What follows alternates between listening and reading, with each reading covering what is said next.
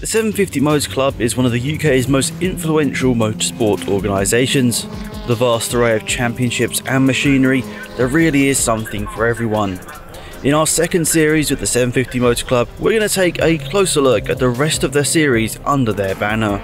Today we'll be taking a look at the 750 Motor Club's Bikesports Championship. These bike engine cars have proven to be a very enjoyable series, with a great variety of cars coming out to every event and some really exciting racing as well. My name's Ash Hickrin. I race in 750 Bikesports Championship. Now, I was always obsessed with absolutely anything to do with anything going fast, to be honest. I was at Lowton Park and me and my dad we were watching the cars going up, and we kind of said, oh, looks like fun that does, should we have a go? And yeah, and here we are. So let's run through some of the requirements for this championship. So for the weights, you'll have to see the regulations for the full detail, as the minimum weights will change depending on your type of car. For the engine, any naturally aspirated series production 4-stroke motorcycle engine can be used, however forced induction is not permitted. For the transmission, the gearbox must remain as part of the bike engine within the engine casing arrangement as per the bike manufacturer's standard configuration. I kind of came straight into this series, to be honest. So this is my 4th year racing in this. We took a year out last year. I raced with Joe Locke in Club Enduro, which was great fun.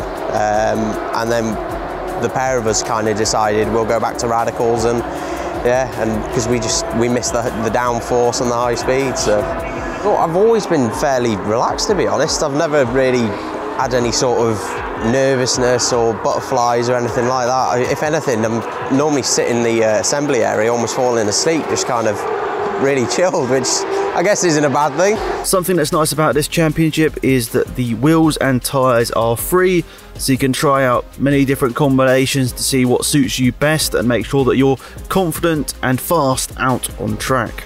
There were 14 rounds in the 2022 championship, spread across 6 doubleheader race weekends. Each weekend consists of a 20-minute qualifying session followed by 2 20-minute races, so 60 minutes of track action for the very reasonable entry fees is a really good selling point for this championship. So what would the cost be for this Bikesports Championship? Well, as always, the club membership is just £25 for 12 months, season registration is just £120, and for the doubleheader weekend entry fees, that's qualifying in 2 20-minute races, you're looking anywhere between £320 and £380. This is dependent on the circuit. And in terms of the cars, you can buy eligible cars second hand from just £13,000. Also, the beauty of this championship is you can also develop your own car. So be sure to look at the regulations. There'll be a link in the description of this video. If you're looking to get involved, I'm sure there'll be many people that would like to get you involved with the championship and can point you in the right direction for any more information. There's always more room for improvement. Doesn't matter who you are, even if you're up in F1, they're probably still wanting to improve. So yeah, I think everyone just wants to push as hard as they can and have as much fun as they can. I had a really nice one at Alton on Alistair, actually, which was a little bit of a last-minute lunge, and it stuck. And that was I think I caught him out by surprise a little bit, which was fun. Yeah, obviously the main part is always having fun.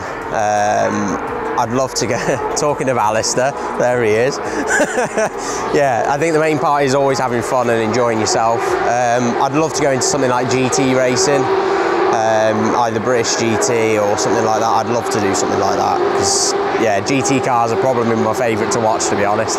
So massive thank you for everyone at the 750 Motor Club for helping me with this series and getting involved with it. Massive thanks to all the teams and drivers and everyone at the tracks who makes this series possible.